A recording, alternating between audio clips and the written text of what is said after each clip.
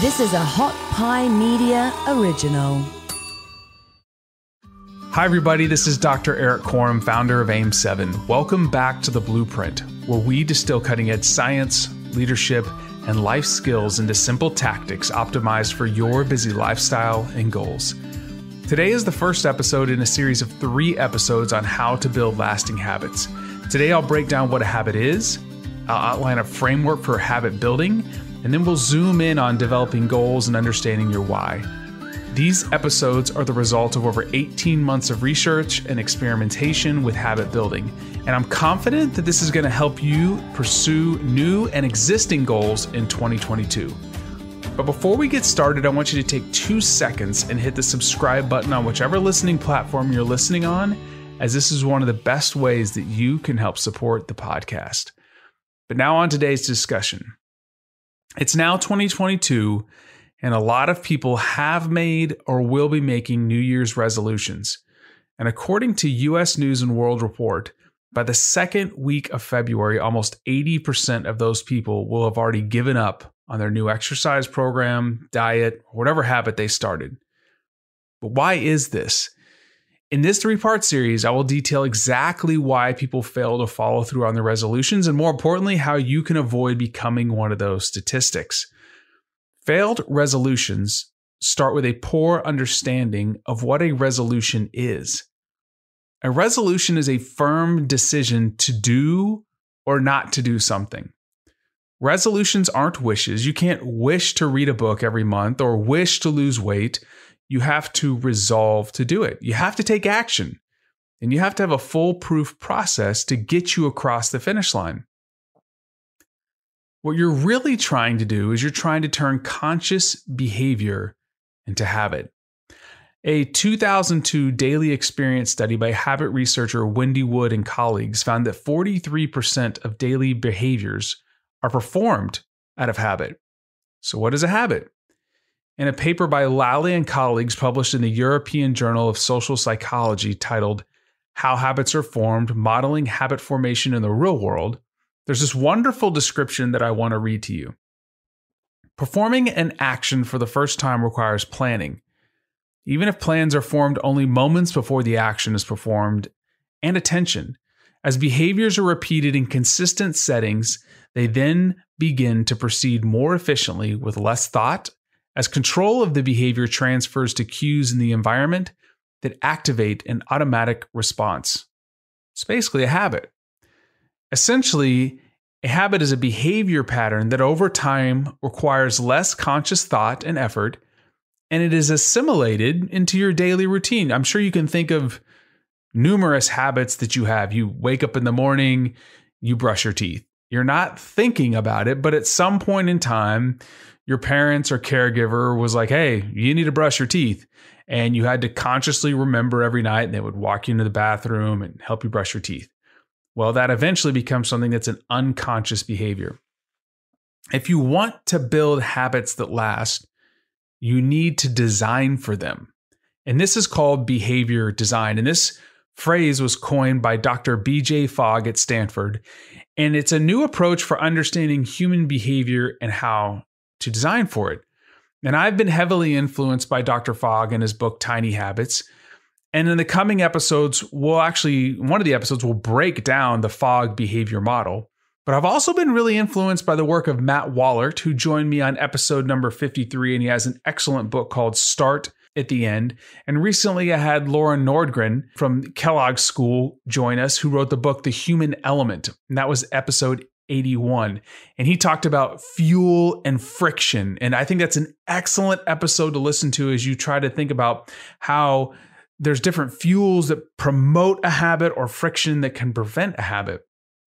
These are great listens. I highly recommend that you listen to them if you want to take a little bit deeper dive into behavior design. But right now, I'm going to outline a 4-step process we'll be discussing over the next several episodes. And to me, this is why people fail at creating a new habit. They don't have a clearly defined process. And as a side note, this process serves as our behavior design model for my company, AIM7. So here it is in very simple terms.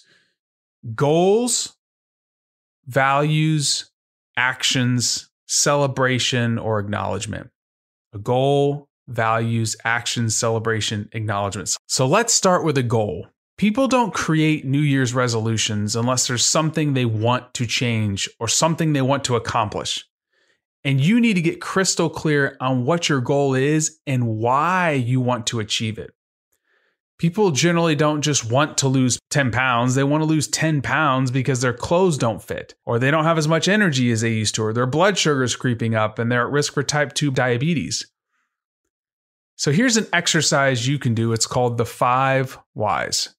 If you ask yourself why 5 times, you will usually get to the reason behind the goal. So let's take weight loss. Okay, somebody says, I want to lose 10 pounds. Well, why do you want to lose 10 pounds? I feel sluggish, and if I lose weight, I think I'll have more energy. Okay, well, why is energy important?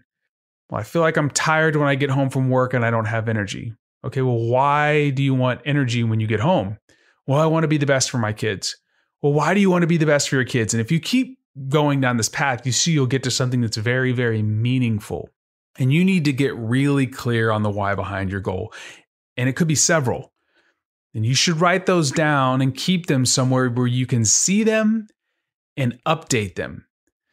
And it will also be something that you want to remember when you don't feel like taking action to do the thing that you need to do to accomplish your goal. So your why has got to be really, really deep. Okay, it's got to be the cement or the platform upon which your goal is established. Let's talk about goals themselves. Imagine you're planning a road trip to, let's say, Denver, Colorado.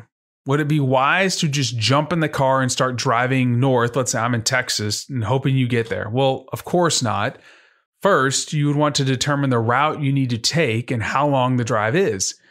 Then you decide if you want to rough it and drive it all at once or take some time and maybe have a few stops along the way.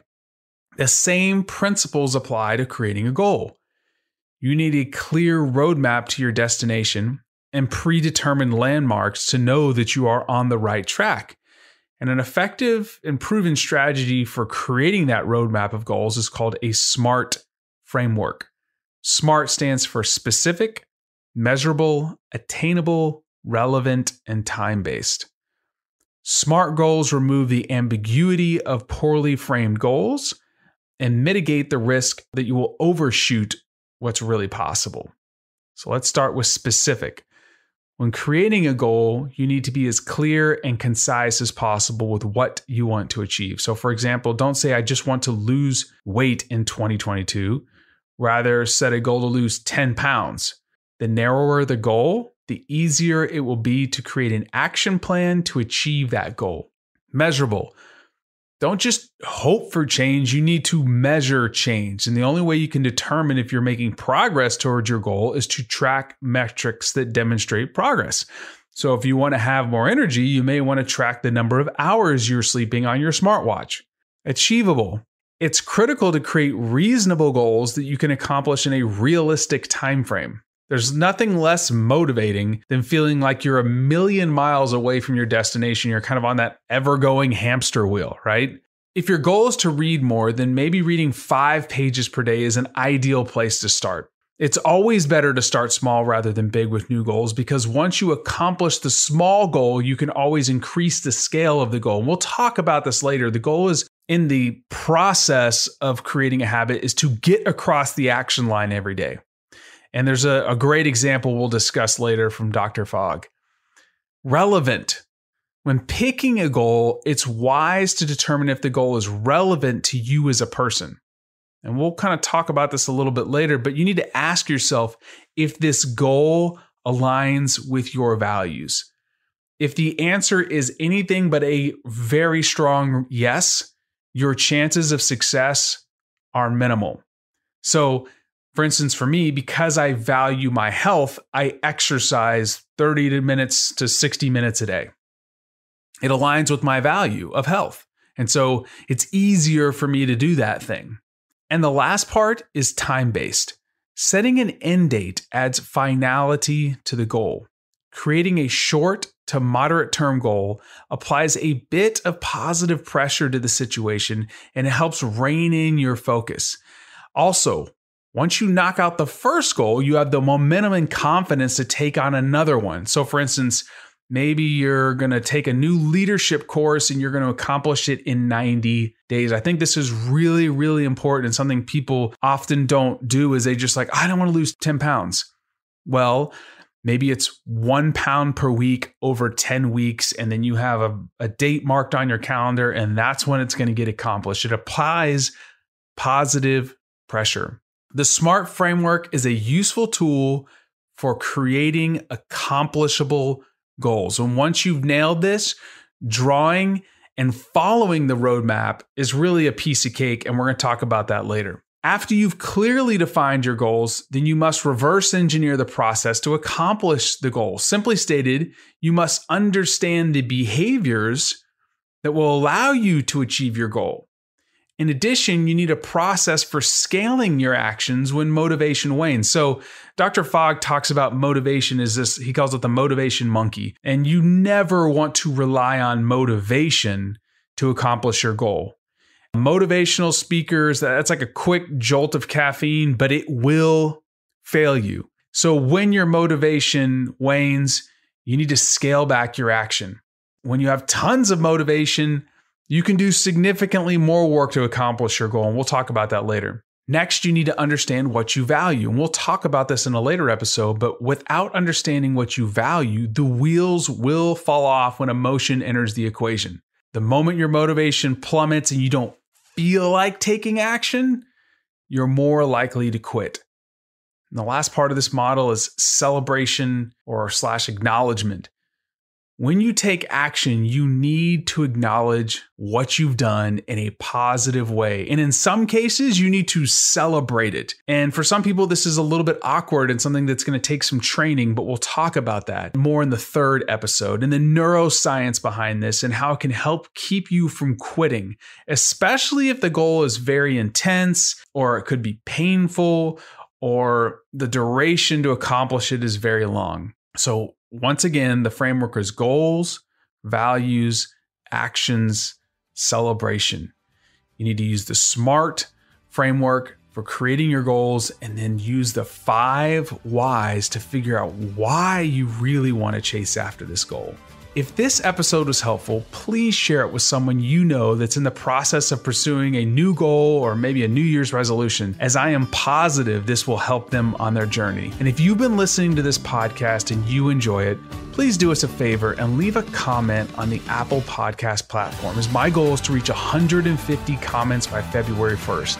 The reason this is important is because Apple promotes podcasts with a greater number of comments, and it puts them in those new and noteworthy section. Thanks again, and Happy New Year, and I'll catch you on the next episode. Thanks for listening. You can find more episodes and all of our other Hot Pie Media originals baked fresh daily at our home online at hotpiemedia.com, the Hot Pie Media YouTube channel, or wherever you listen to podcasts.